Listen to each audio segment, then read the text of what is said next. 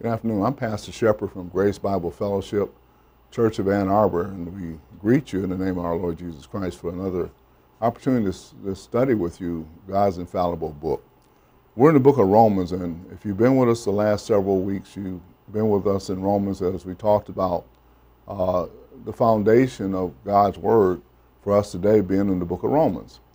There are six books of the Bible. They're collated together and produced. They're called biblios, little books put together by different authors at different times over a period of 1,500 years. And yet, when you come to the book of Romans, it's a special book. All the Word of God is pure, and all the Word of God is special. But Romans speaks specifically to us today as Gentiles in what the Bible calls the dispensation of the grace of God. And the dispensation of the grace of God is a specific time frame where God is dispensing the riches of His grace. He's not pouring out His wrath today, in spite of what people might say about prophecy being fulfilled, or intervening in the affairs of men in spite of what pundits might say, or what Old Testament Scripture says about Israel's program. He's offered to all men without distinction, both Jew and Gentile, both bond and free, male and female, all different. The whole world is savable today because of what Jesus Christ did at Calvary, what He accomplished. And that's why Romans is a special book, because it not only talks about what was predicted in Old Testament Scriptures about a Savior coming, but it explains what Jesus Christ accomplished at the cross, at Calvary. And there are specific terms in the book of Romans that Paul, the Apostle Paul, who wrote it, Romans chapter 11, verse 13, Paul says, I speak to you Gentiles, inasmuch as I am the apostle of the Gentiles, I magnify mine office. So Paul doesn't magnify himself. He calls himself a servant of Jesus Christ. He magnifies the exalted, glorified Jesus Christ, not the Christ of prophecy, but the Christ according to revelation of the mystery. If you've been with us, you've studied Romans 16, 25 and 26, where the Apostle Paul says, now to Him is a power to establish you according to my gospel, and the preaching of Jesus Christ according to revelation of the mystery, which was kept secret since the world began, but now is made manifest, and by the scriptures of the prophets, according to the commandment of the everlasting God, made known to all nations for the obedience of faith. So Paul's distinctive ministry and message he calls my gospel is separate from the 12. It's a message that is given to Paul by Christ after His resurrection to reveal to him the cross of Calvary and what Jesus Christ's cross work accomplished. And then the pages of Scriptures record what was intended to be given to us as Gentiles and Jew in the dispensation of grace. By the way, let me just say it this way. There's no difference today between a Jew and a Gentile according to God's purpose. In times past, when God called out Abraham, there was a difference. He made a difference. God Almighty set up the middle wall partition, Ephesians 2, that separated the Jews from the Gentiles, and He also gave Israel the covenants and also gave them the law. He never gave the Gentiles the law. So today in the age of grace, what God has done after Israel rejected their Messiah, the Lord Jesus Christ, and the wrath of God was supposed to be poured out in the book of Acts in fulfillment of prophecy, the 70th week of Daniel, and Jeremiah's 70th week, or the 70 weeks of years in the book of Daniel, then the wrath of God was supposed to be poured out after the resurrection of Jesus Christ from the dead. But God Almighty in His eternal wisdom and His eternal plans and purposes revealed a secret purpose where He held back the wrath and He began to save enemies. Not His friends, not His covenant people, but His enemies. And what Paul begins to do in the book of Romans, in chapter 1, 2, and 3, and Paul through the ministry of God, the Holy Spirit, he begins to bring the whole world guilty before God. You see, my friend, unless you know you're in a predicament or you're in danger, you'll never cry out for help. So what the Scriptures are designed to do is to conclude all men in unbelief, to conclude all men under sin, to conclude all men guilty and without hope and helpless without God in the world. So what Paul begins to do is explain how God had a solution for my sins. And it's not in the efforts of what I can do by my own human goodness. I have none. Romans chapter 3, verse 9 and 10 said, as it is written, there is none righteous, no, not one. It said none. That means me too. That means you. Then he says in Romans chapter 3, verse 23, that all have sinned and come short of the glory of God. Folks, to come short of the glory of God is to come short of his standard of perfection, his standard of righteousness, his standard of justice, his standard of mercy, his standard of wisdom. I don't have it. It's the creator of heaven and earth, and I'm a creature. So I don't possess these things that God possessed in myself. And then my main problem is that I was born in Adam. And so through Adam, one man sinned into the world, and death by sin, so death passed upon all men, for all have sinned. So there's not only I'm a sinner by what I do, but I'm also a sinner by nature. And the condition that I was born in this world, shaping in iniquity and born in sin, I couldn't do anything to change it. Only God could. So what we're going to study today is the issue of what's called in the Bible the faith of Christ. And the term the faith of Christ is found in Paul's epistles alone. And what the term the faith of Christ is the doctrine is talking about is how what God Almighty required for the sin debt, the penalty for sin, then Jesus Christ stepped into human history, the second person of the Godhead, God in human form. The Word became flesh, John 1:14 says, and dwelt among us, and we beheld his glory as the only begotten of the Father, full of grace and truth. Jesus Christ becomes the God-man, the man Christ Jesus. Matter of fact, this fantastic verse in 1 Timothy chapter 2 says there's one mediator between God and man, the man Christ Jesus, who gave himself a ransom for all to be testified in due time. And Paul is the due time testifier of the ransom that Jesus Christ paid at Calvary, where he was made sin for us, even though he knew no sin, that we could be made the righteousness of God in him.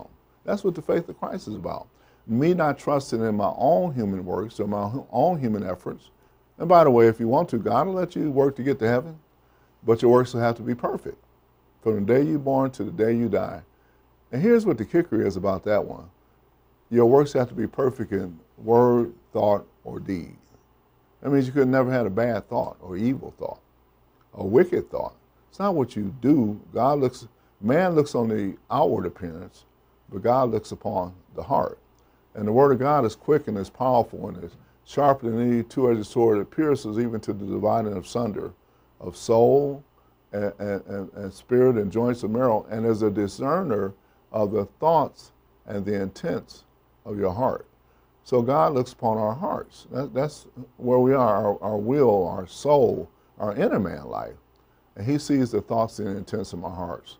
I don't always see him, and you definitely don't see him. And I don't see yours, but God knows your thoughts. He knows your heart. So in order to be accepted before God on the basis of your own human works, your own human effort, your good deeds, your good works, you have to be perfect from the day you die, born until the day you die, in word, thought, or deed. Now, if you're honest with yourself, you say, that's impossible. God says, I know it. So that's why I sent my son to Calvary to pay for your sins, because he was perfect. Jesus Christ said, which of you convicted me of sin in John chapter 8? 2 Corinthians chapter 5 says he knew no sin. Jesus Christ came and he was the spotless, sinless Son of the eternal God. Matter of fact, the scriptures calls him the Lamb of God that beareth away the sins of the world. A lamb without spot and without blemish. A type that was manifested in Old Testament scripture. So with that being said, turn your Bibles to Romans chapter 3, verse 19. I said that earlier. And I want you to see when Paul gets to Romans chapter 3, he's bringing a conviction against mankind, individual sinners, not the nations, but men. And then he says in verse 19, now we know that what things soever the law saith, it saith to them that are under the law, that every mouth might be stopped, and all the world may become guilty before God. The purpose of the Ten Commandments is not to make you better, it's to condemn you. My wife and I were talking earlier about one of the religious groups out here that does a doxology, where they go to a song where they actually start reciting the Ten Commandments. And they recite them as though they're supposed to keep them. And that's fascinating. That's religion. But the verse here that says that God gave the Ten Commandments, the law, that every mouth might be stopped. and all the world may become guilty before God. So then he makes the conclusion, therefore, by the deeds of the law, and that word deeds in the King James Bible means works. By the works of the law there shall no flesh be justified in the sight, for by the law is the knowledge of sin. Nothing wrong with the law, Romans chapter 7 says. The law is your schoolmaster, is to bring you under Christ. It's designed to show you that you're a sinner, but not only a sinner, a hopeless, helpless sinner, but not only a hopeless, helpless sinner, but a sinner who's being made guilty before God. Therefore, there's a judgment day coming, folks. There's a day of recompense. There's a day that God says, vengeance is mine, I will repay, saith the Lord. And so no evil works are going to be undone. No evil works are going to be just hidden under the carpet, and God's going to wink at it, because you're dealing with the issue of His holiness. And when the Bible says that all comes short of the glory of God, it's talking about attributes or characteristics of what makes God God. One is His holiness. Folks, God can never sin. And His holiness stands there, and it stands as a standard of what God's righteousness is made up of. Now, His righteousness is made up of His justice and His holiness. And so when you see that, then God's holiness has been offended by man, so His justice has to be satisfied and His righteousness has to be executed. So therefore, we're all guilty. And so when you're dealing with the holiness of God and the justice of God and the righteousness of God, you're talking about His attributes. So that's why in verse number 20 he says that no flesh should be justified in His sight. That word justified means to be declared righteous. It's just as though you never sinned. Now, that's amazing, because under the verse 19 and 20, all men are guilty. But look at the next verse, and here's our lesson. We're going to start now. Now the righteousness of God without the law is manifested, being witnessed by the law and the prophets, even the righteousness of God, which is by faith of Jesus Christ. It's unto all, but it's on and upon them that it believes, for there is no difference. For all have sinned and come short of the glory of God, being justified freely by His grace through the redemption that's in Christ Jesus. And he goes down to the passage, and we'll explore those terms that are there when Paul begins to give his gospel. It's Romans chapter 3, verse 21 to 28, where he begins to explain how the righteousness of God can be given or imputed or counted to my account as a guilty sinner. How can God be just and still holy, and yet deal with my sins in a just and a holy way? It's by the faith of Christ. The faith of Christ is that term in verse number 22, even the righteousness of God, which is by faith of Jesus Christ. Now notice this, it's unto all, but it's only upon them that believe. It's an unrestricted, no restrictions on who can accept or who can have the availability of the righteousness of God through Christ.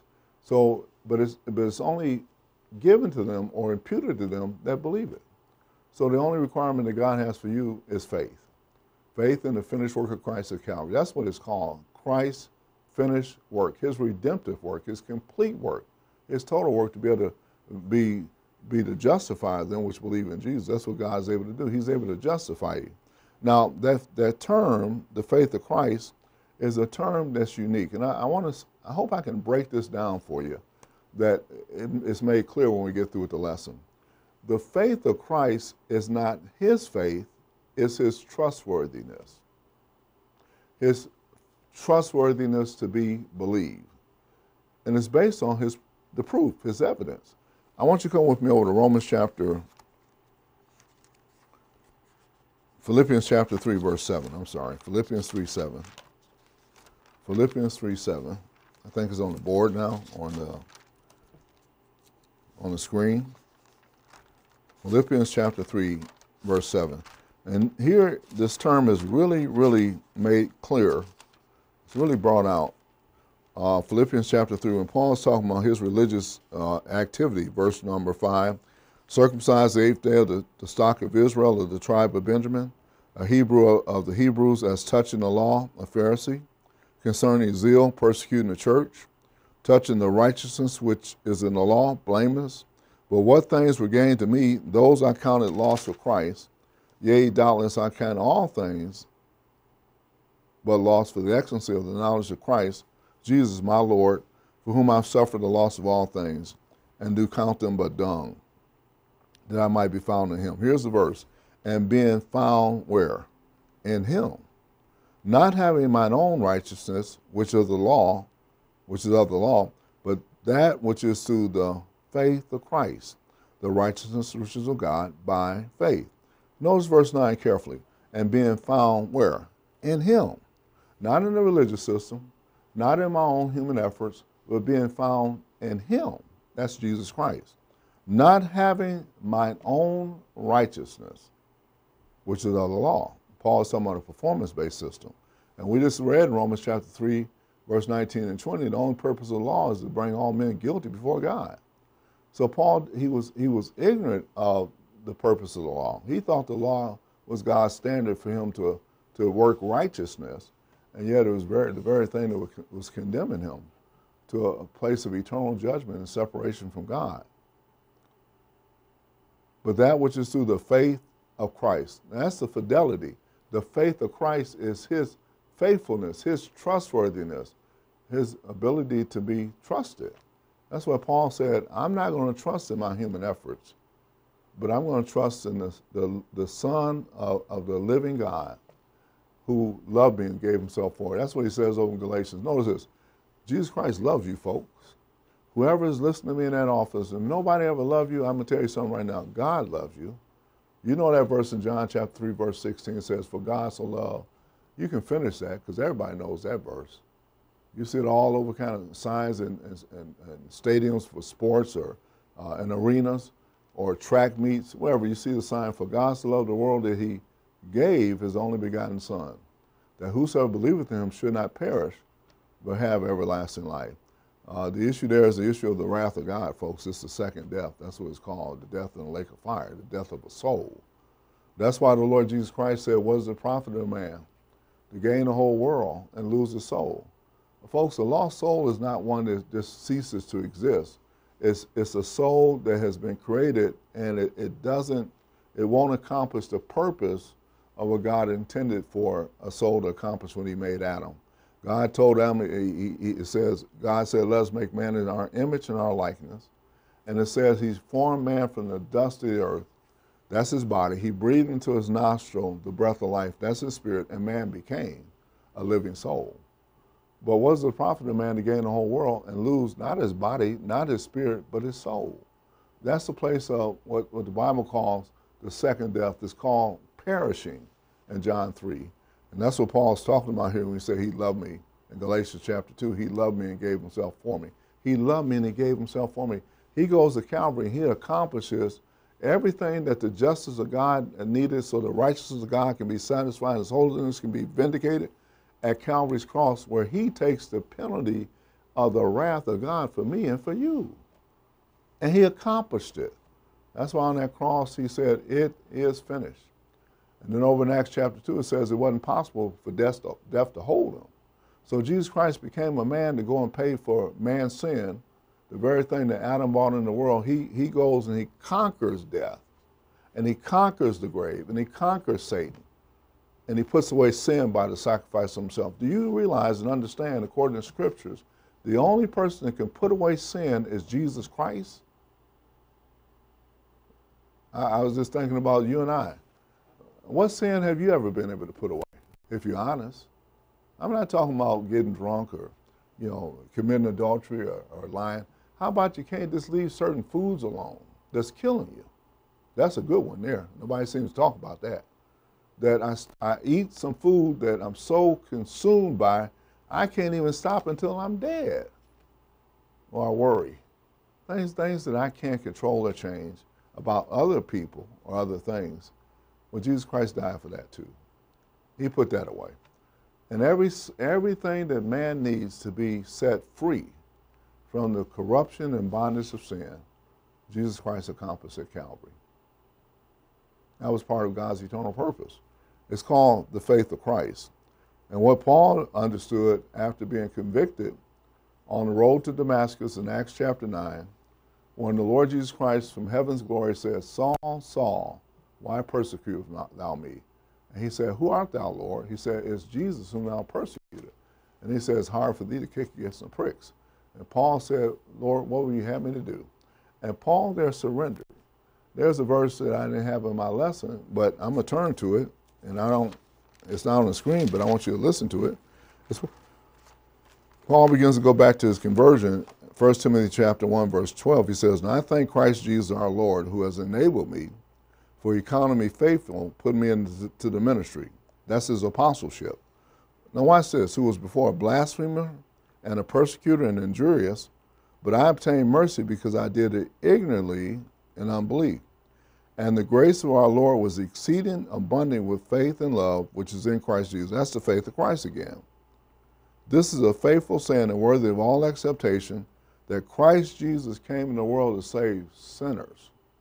And he says, whom I'm chief. If you're a sinner today, folks, you're the sinner for whom Christ died for. But remember Romans chapter 3, he says, it's unto all, but it's only upon them that believe. You have to believe that Christ died for your sins, according to the scriptures, and that he was buried and he rose again the third day, according to the scriptures. And that's called the gift of God. The gift of God is eternal life through Jesus Christ. Notice this, is through Jesus Christ our Lord. I can't make it any clearer to help you understand that God's looking for you to trust in his son, a person, not in your own human works or some religious activities, but in he who loved you and he gave himself for you, the faith of Christ. And then he says, howbeit for this cause, I'm still in 1 Timothy chapter 1, verse 16, I have turned mercy that in me first Jesus Christ might show forth all long suffering for, listen to this, a pattern for them who should hereafter believe on him to life everlasting. I'm going over to the board now because I want to point out some things about what Paul's talking about. When Adam sinned in times past, sin entered the world and death by sin, so death passed upon all men for all have sinned. That's Genesis chapter 3. And so the world is found, and it just rebels in evil because Satan becomes the god of this world, and the whole world's in the lap of the wicked one. So God gives up the nations, Genesis chapter 11. I'm in the book of Genesis. This is a time chart, folks, of the Bible. Genesis to Revelations. And he calls out Abram. And through Abram, he makes a covenant of circumcision, and his people are the nation of Israel. They come forth, Abraham, Isaac, and Jacob, ultimately leading to Jesus Christ, who is the seed of David, who is the seed of Abraham. But the Gentiles are given up to idolatry. They're given over to Satan. When Jesus Christ comes to the world, he's born of a virgin, so he doesn't have the sin nature that you and I have, but he has a human nature, and he lives for 33 and a half years to come and accomplish his purpose that God the Father preordained before the world began at Calvary, where he dies for sin. And he's made sin on that cross. And I'm going to move over here because I want you to understand when he's made sin, he actually suffers what the Bible calls, and I don't know if you can see this on my board, but it's called the second death. That's the lake of fire. That's over here in the future where Jesus Christ, at the great white throne judgment in Revelation chapter 20, where it says, and I saw the dead standing before God. And I saw the dead, it talks about the dead giving up those for judgment, and they were all judged out of things written in the book. It says death and hell were cast in the lake of fire. This is called the second death. That's being made sin over here. It's the wrath of God being poured out, folks. That's what the predicament you and I are in as sinners. We're subject to the second death, the lost soul. But what Jesus Christ did at Calvary, he comes and he intervenes in the human history on this cross. And by the way, folks, the only time God intervened in human history, will intervene in human history today, is through this cross. He's done everything he can do to satisfy his justice is satisfied at Calvary. His righteousness is executed on that cross, where he lays upon his son the iniquity of us all.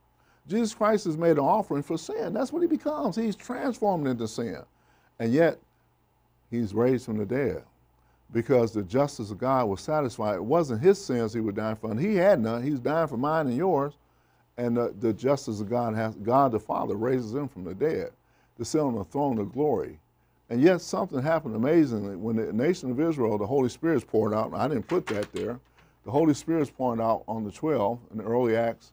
And yet when the nation of Israel rejects the Lord Jesus Christ, not only in his incarnation, but in his resurrection, the wrath of God that's coming over here, I should put on the board, The wrath of God is going to be poured out, folks. This is called the 70th week. It's the day of Jacob's trouble. That's the Antichrist here.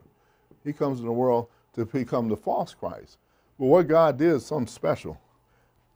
God revealed a secret purpose called the mystery in the But Now program, where he interrupted prophecy by saving Saul of Tarshish, the Lord Jesus Christ did, and we just read the verses and offered him salvation, not only to Paul, but all men without distinction. The middle wall falls down for Israel. The middle wall partition is broken down in the book of Acts, and God sets Israel aside, and now there's no difference between the Jew and the Gentile. That's Romans 2. And then what Paul does, Paul then is saved as the chief ambassador to go out and explain to men what this mystery program is, but more importantly, what the cross of Christ accomplished. He's talking about the faith of Christ there. So God's purpose is to take the church, the body of Christ, out of here when the dispensation of grace is over. By the way, this is a grace period. This is called grace. And when the dispensation of grace is over in the But Now, he's going to take the body of Christ out of here, and then Israel's prophetic program will be completed. It's been suspended. It's not thrown away. It's been suspended for a time and a reason. So you and I in a time where God has allowed sin to abound. But you know what the Bible says? That where sin abounded, grace did much more abound. Folks, I'm glad you're here today. And for the glory of God and the ministry of the Holy Spirit, we just pray that somebody heard some of these words from God's infallible book. I'm Pastor Russell Shepard. At the end of the program, you'll see an email where you can contact us for any further information. If you want a package about what we've been talking today, we'd be happy to send it to you. So until we see you next time, Maranatha.